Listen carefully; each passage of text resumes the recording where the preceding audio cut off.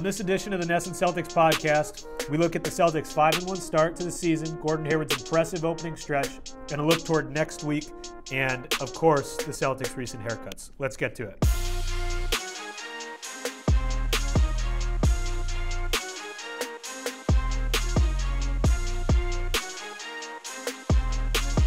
Welcome back to the NESN Celtics podcast. I'm your host, Chris Grenham, joined, as always, by Adam London. Adam, Celtics 5-1, coming off a 119-113 win against the Cavaliers. Wasn't pretty, I would say. Of course, Gordon Hayward tied his career high 39 points, so that takes all the headlines. But Celtics defense wasn't great after the first quarter, but Kemba Walker had another nice, quiet 25-point performance. I mean, they're riding a 5-game winning streak into Charlotte. Did I miss anything? That's good, right? Yeah, I mean, it's you at this point with the Celtics, you say, yeah, it was the Cavs, but I mean, with this team, you'll take anyone they can get at this point. In a game where they're, everyone's meshing together, in a game where you can get Hayward to, establish his confidence like that was huge. Yeah, I mean, let's start with Hayward. So there's all those weird statistics coming out after the game where he was 16 of 16 from inside the arc, which was, I think he was the first player to do that in the three-point era. I don't know, he's the first player to do it since Wilt Chamberlain when it was raining outside on a Tuesday and there was, 6 people in the stands. It was all those weird narratives that people can throw out there. Either way, it was an impressive performance. The fact of the matter is his burst seems to be back, which I'm not going to go the whole is Gordon Hayward back route because, like Brad Stevens has said, he was basically there entering the playoffs last year. I mean, against the Pacers in the first round, he was really good. He was really good in game 1 against the Bucks, like everyone else was, and then they all fell flat. So he kind of went with that. So I don't think it's as much of a question of, is Hayward back? I think he's back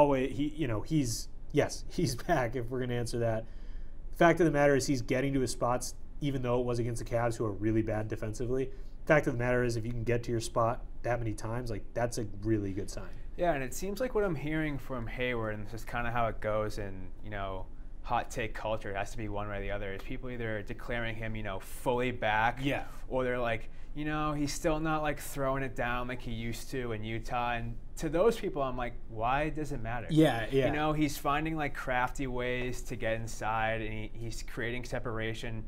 And outside of Kemba, because Tatum sometimes still struggles with it here and there, the Celtics just need guys in general who can go and get their own shot. Yeah. So if he's finding these avenues where he can do it consistently, 2 points counts as 2 points. I mean, it doesn't matter if he's throwing it down, in a highlight reel dunk, or it's it's a crafty layup or floater. He's still finding good shots. Right. And I mean, if I were to have told you, after the Sixers loss, which everyone assumed was going to happen, that Jaylen Brown eventually was going to get hurt over the next 5 games, and Enes Kanter was going to miss the next 5 games, you would not have thought they would go 5-1, right? So the fact that Hayward can be that secondary scorer alongside, or primary scorer, alongside Kemba and Jason Tatum, I mean, that's a huge, huge plus that they have other outlets to go when a guy like Kanter, when a guy like Jaylen Brown is out of the lineup. I mean, there's 3 guys averaging 20-plus points. They're the only team in the NBA to do that right now. It's solid. And speaking of guys who they can fall back on, Daniel Theis has been pretty good at that crazy 6'8" center position. Yeah, and we were talking about it the last show. Is just if you can get these, 7 and 9. I think he was 5 and 9 against the Cavs. Just 5 blocks. A solid, just a block machine. 25 to 30 minutes. With how bad we thought their interior depth was going to be this year, you'll take that from Theis every single night. Yeah. And it seems like, I mean, you don't want to see a player benefit, obviously, when it's at the expense of another person being out, because you want your full team to be there. But he's maximizing on this time that Kanter is sidelined. And with each game, it seems like his confidence is growing. Yeah, he had 4 blocks against the Knicks, 5 blocks against the Cavs. Again, not the greatest of opponents, but the Knicks are a bigger team. Yep. And the Cavs, someone you got to deal with, like Tristan Thompson, who is an all-star when it comes to playing the Celtics. He just dominates the Celtics, crushed the offensive glass once again. But if you have a guy like Theis in there who can provide a little bit of rim protection, which surprisingly he has, he is still okay on the glass. He had 8 rebounds, 9 rebounds in the last 2 games. But you might elect to have him as the normal center at that rotating center position. You kind of bail on the glass and say, all right, whoever our opponent is that night is probably going to win the battle on the glass. But if we can get those 25 to 30 consistent minutes from Tice, who's quicker on switches than Cantor is, who's realistically, relatively efficient, and he can provide that little bit of rim protection, that's probably the avenue Stevens is going to go, at least for now. Right, and if you look at it how they are with Cantor out, I mean, Rob Williams gives you kind of all in on the glass and absolutely zero finesse game. Yeah. Where Tice obviously has that. His game is predominantly that finesse game, but he's showing that side of being able to stick his nose in there. You mentioned the Knicks. Say what you want about the Knicks. What they aren't lacking is just dogs. They have Marcus Morris, they have Bobby Portis, those guys who they're tough as hell. Right, and the fact that Tice was able to hang tough in a close game like that was, you got to be pretty encouraged by the Celtics. That's a team that is bigger and longer than the Celtics. Yeah. And they're, no matter if the Celtics are 100% or not, even with Cantor, they're going to cause the Celtics problems. And that's definitely, that game in particular wasn't a game that they would have won last year. I mean, we'll get to that game after we finish up talking about the latest win, the Cavaliers, and we'll kind of work backwards here. Going off of Hayward, another guy who was productive once again was Kemba Walker. He had 25 points on 8 of 19 shooting, 8 rebounds, 3 assists. I know he gets to the line a lot. He only got to the line 4 times against the Cavaliers, so that helps him, not as much when he only gets there 4 times, but helps him operate quietly. Yep. But he had 32 going back over this win streak. He had 22 against Toronto, 32 against the Knicks, 32 against the Bucks, 33 against the Knicks, and 25 against the Cavs. Some of those were louder than others, but like against the Cavs the other night, all the focus is on Hayward, and all of a sudden you look up and he's got 20 and 5. It's, again, a lot of it has to do with his ability to get to the hoop, but it's really impressive. Yeah, and I think the biggest thing you saw with Kemba the other night was the game against the Cavs. You kind of seen that like that whole night the Celtics were up by somewhere between like 8 to like 13 points. And given just the Cavs are the Cavs, you never really felt threatened. Right. And then you kind of looked up in those last couple minutes. You're like, are the Celtics about to blow this? They were. Yeah. And there was then, a split second where I thought they were going to lose that game. And then Kemba comes in late and just sticks that 3 where it's like, all right, this one's over. Right. And that's what you brought him in for. I mean, that he's the guy. Even with Hayward's having his career night, Kemba's still the closer, and he's got the killer mentality. He stuck it, then he knocked down those shots at the end, and he iced the game. And that's the guy who you brought in to do exactly that. Yeah, 100%, and he's done that so far. Besides that season opener, he's really found his flow. Jason Tatum as well has been really good. He was not great from 3. He was 0 for 5 against the Cavs, but he was 9 of 16 overall. So, I mean, 9 of 11 from inside the arc. He had 18 points, 7 boards. He's been another guy they can turn to over spurts when, say, Kemba's not in the game or Hayward's in the game. With this lineup, I mean, there's not a ton of depth, and we can get to that too. There's clearly a depth problem on this team. Sure. I mean, Carson Edwards was great because he's good in Cleveland, apparently. He had 13 points on 5 of 6 shooting the other night. But other than that, and prior to that game, no one on the Celtics bench can really score. You're not going to rely on Grant Williams or Brad Wanamaker to get you a consistent 10 points off the bench.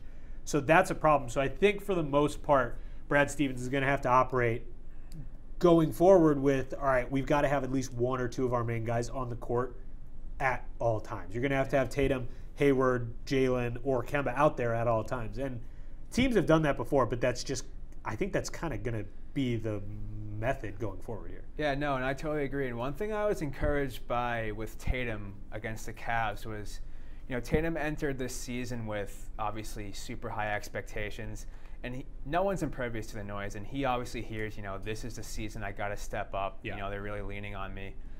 And for him not to force his way into a game where someone clearly just had the hot hand, right? It's this type of game where they kind of just let Hayward do his thing. And for the maturity of Tatum, be like, I'll knock down the shot when it comes my way, but I'm not going to let this guy, I'm not going to knock him off his game. Right. I thought that was pretty encouraging. Yeah, that's a step forward. Especially for a young player. Yeah, totally. And again, like a year ago, 2 years ago, he might have tried to assert himself into that game, and it's, you know, a good thing that he quietly didn't. He still got up 16 field goal attempts, so I think he's learning that, yeah, I can still get my shots up without like really forcing myself into this one. Right, and Celtics fans are obviously well aware of Tatum's worked out with Kobe quite a bit, and that's also just vintage Kobe to, oh, it's like, oh, you're having a hot game? I'm still Kobe Bryant, so I'm going to make sure I leave my print on this game. This is my game now. And yeah, I mean, Tatum, 18 points, it's not, you know, it's not going to wow you, but they needed all of those 18 points. Quality, and 7 boards too. I mean, there is maturing there. There's still plenty of work that has to be done on the defensive end. Like, for the most part, except for parts of the first quarter, the Celtics defense stunk against the Cavs. Like, it was really bad.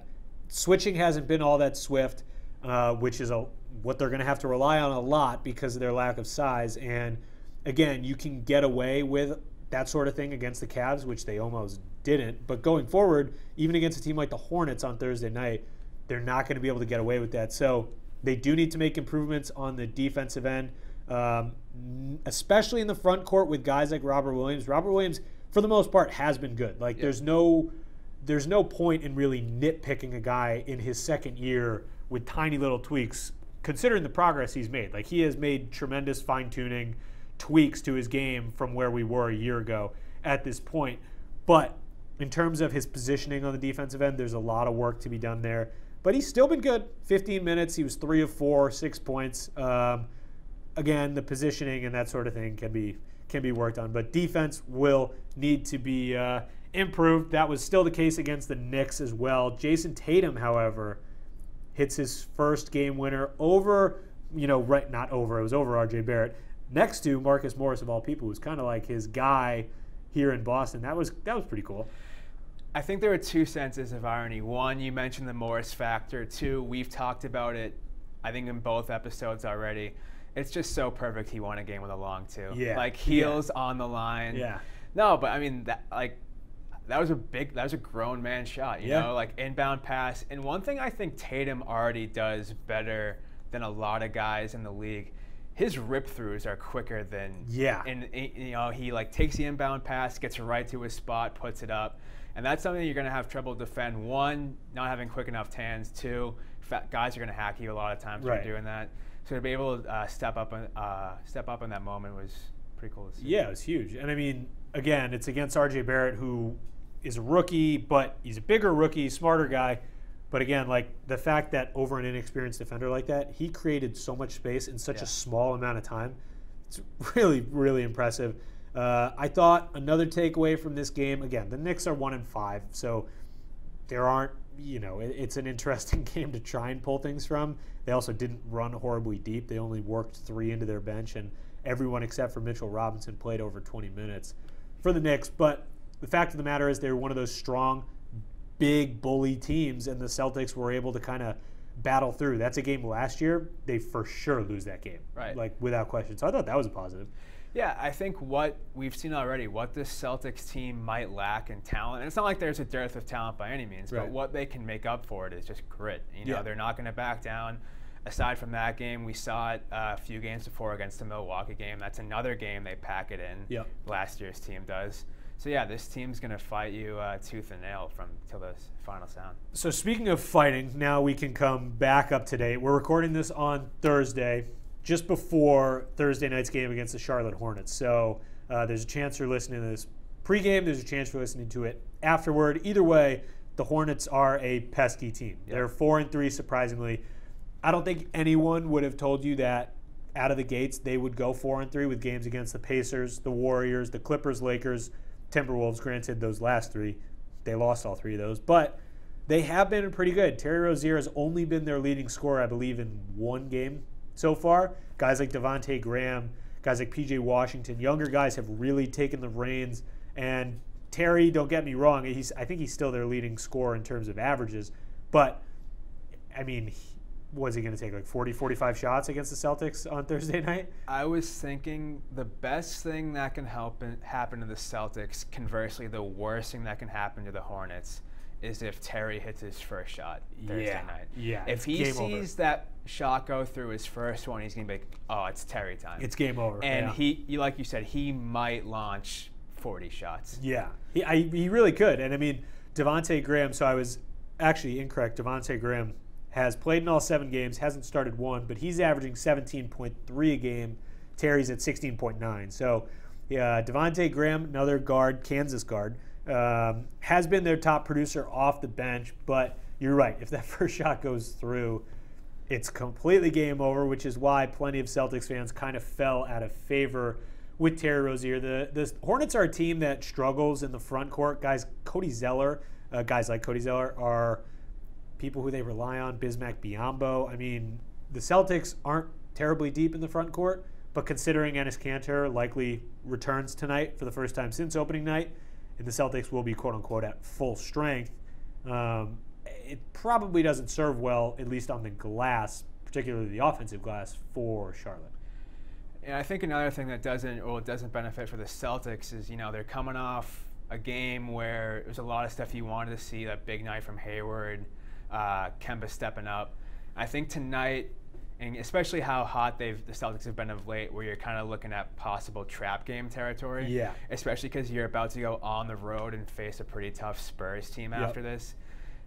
Say what you want about the Hornets. They're going to be motivated tonight. Terry's going to be motivated. I know Kemba will, but it's not a team that you can totally just, pack it in against. Yeah, totally. And, I mean, they are, like you said, going up against the Spurs on Saturday at 5 o'clock, which is a tough game. The Spurs are 4-3, but in a much tougher West. They've got LaMarcus Aldridge, who gave the Celtics plenty of problems, went for 40-plus one time. In one of the 2 games they played the Celtics last year, DeMar DeRozan averaging 20.6 over their first 7 games. So the Spurs will create plenty of problems. The Celtics wrap up that road trip after the San Antonio game, but there's been plenty of team bonding on this little road trip. Did you see they were at that? They went into one of those escape rooms together. Have you ever been in one of those? I haven't. I've never been in one. So it's a team bonding thing, like a team building thing. It has Grant Williams written all over it, totally. But I can't imagine a guy, I don't know, that was a Grant Williams forced thing, I would assume. But I can't imagine a guy like Kyrie Irving or Marcus Morris going into an escape room with his teammates last year. No, with these guys too, when I saw that, I kind of went through each player and imagined how each of them might have handled it. Yeah. And just from the few clips I've seen online of Romeo Langford, it wouldn't have shocked me if Romeo just kind of didn't escape the room and got left behind, and the guys left there were like, oh, we forgot where's Romeo? Yeah. And eventually they meet up with him later. He's like, yeah, I just got lost. Sorry. Yeah, that's totally understandable. I can see that happening. Romeo Langford, again, is quick update. He is in Maine with the Maine Red Claws. They wrap up training camp today, November 7th. They start their season on Saturday on the road. They have a pretty intriguing roster. I'm definitely open to turning this into a G League podcast from this point forward, but I don't think we'll do that. But either way, they'll start the season most likely on the road with Taco Fall, Tremont Waters, Romeo Langford, and a couple other guys who were with the Celtics in training camp in Kaiser Gates, Yante Meten. So they're going to be pretty entertaining. I think those games will be broadcast, so you can watch at least their home games. But the Celtics will have an entertaining G League team for the most part. Let's move into some other news and notes around the NBA. Your Bulls were able to hold on to a second-half lead last night. Do you want to go over the depressing second half, mainly fourth quarter, against the Los Angeles Lakers? I don't want to because I'd like to only speak positively of my Bulls. But, yeah, I guess. So, a very strong take I have. I think the Bulls are the best three-quarter team in the NBA. You're not going to find a team. I mean, they'll jump on you. They'll look amazing through 3 quarters. Yeah. And then the last 5 minutes of a game, they'll look like the worst team you've ever I blame seen. that on Boylan, personally. And that, as a avid Bulls fan, longtime Bulls fan. First time, long time. It was just so perfect for him, the fact that how bad they looked in the last 5 minutes of that Lakers game. Just be like, oh, I wouldn't have changed anything. Well, you should have changed everything. Yeah, you should have changed everything. Yeah. You blew a double-digit lead going into the fourth quarter. Yeah, it was nice to see them hold on to a win the other night against the Hawks, because the staple of the Bulls so far this season have been, be up by like 14, 15 at halftime, And lose just by blow it. 6. Yeah. I mean, but If they could play the Hawks every night, they might be able to fix that problem. Right. That would be much better. A team that refuses to blow leads is the Phoenix Suns. My Phoenix Suns are 5-2. Still, their only 2 losses are 1-point losses to the Nuggets and Jazz, respectively. They handed the Sixers their first loss the other night. Now, I was serious when I brought them up a couple episodes ago, talking about that. I was all in on them. But I think, again, I don't think they're going to make the playoffs in the West. The West is really good, and everything will even out at some point. But they are a legitimately good basketball team. Like, they're entertaining. one thing, just to throw a Celtics tie on it, I've been shocked by is how well Baines has meshed into that He might be the group. best center in the NBA. It's crazy because when he got there, first of all, I didn't think he was going to stay there. I thought that was a guy you take on, you unload somewhere else. He was going to get bought out. Right, sure, one of those things. Especially because you think about all of the, finesse, high-volume guys they have on that team. But maybe that's all they needed all along, was just, a gritty big man. He's been so good. He's averaging 15 points, 6 rebounds, 3.6 assists.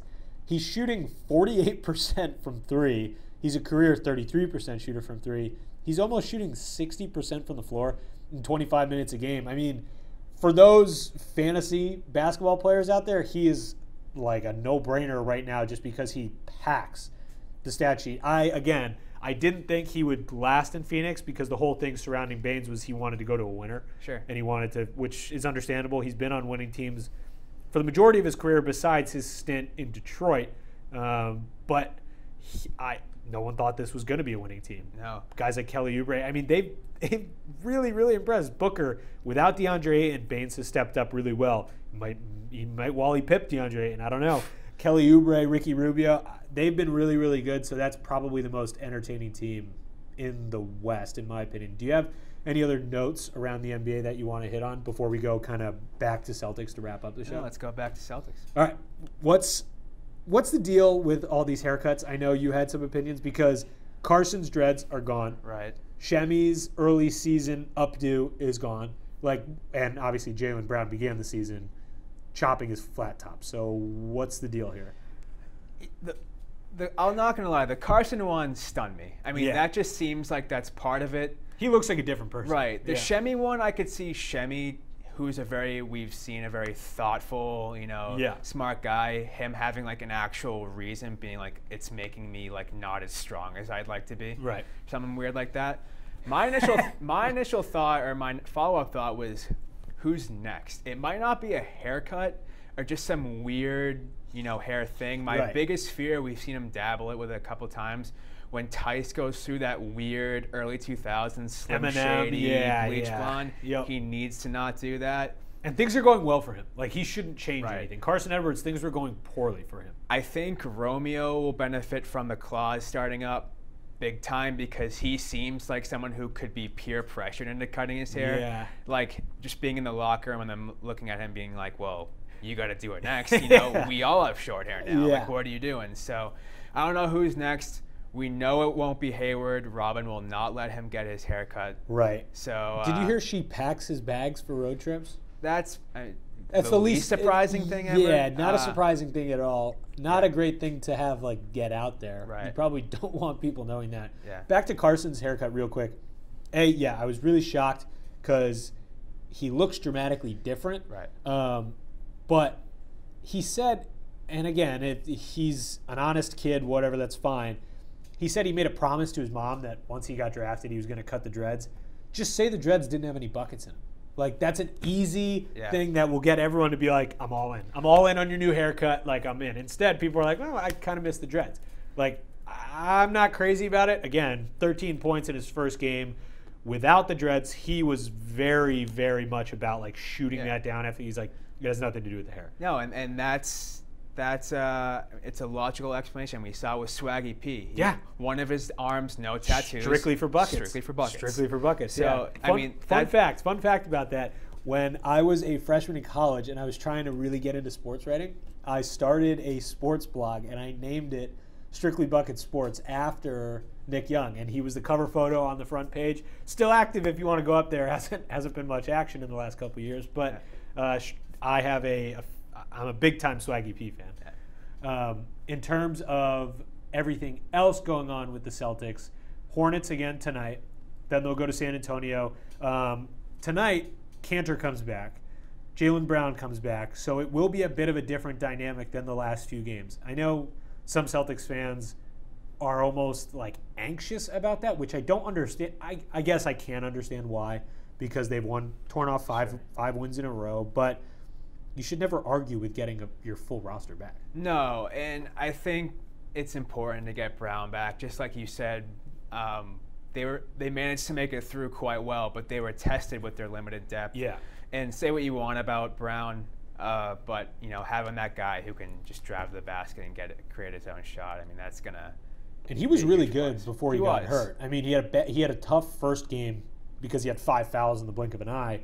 But the next 2 games, I mean, he was solid. He's averaging, I think, just over 17 points a game. So he's right on that 20-point cusp as well. And Cantor, against a team like the Hornets, who struggle in the front court, I mean, I'd almost put $1,000 on it that he's going to get a double-double. Yeah. Right. Another thing with Brown, too, I think when you hear someone's out with an illness, you just kind of assume it's like the flu or something, they'll be back. So he's got the runs, is what you first. Right, yeah. So it was weird that Brown missed so many games, and then we find out he was just like routinely getting these like discharges from his leg. Like this was like it seemed like an abscess. Yeah, didn't seem like he was sick. More of like something was growing inside of him. Right, it was literally inside of his leg that caused an infection, which led him to having a high fever. And it all started during warm-ups against the Bucks.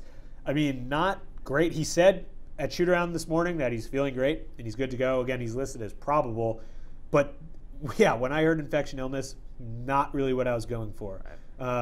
Also, Robert Williams and Daniel Tice were on the injury report. They should be good to go. Those are just lingering injuries, so you should have a full front court.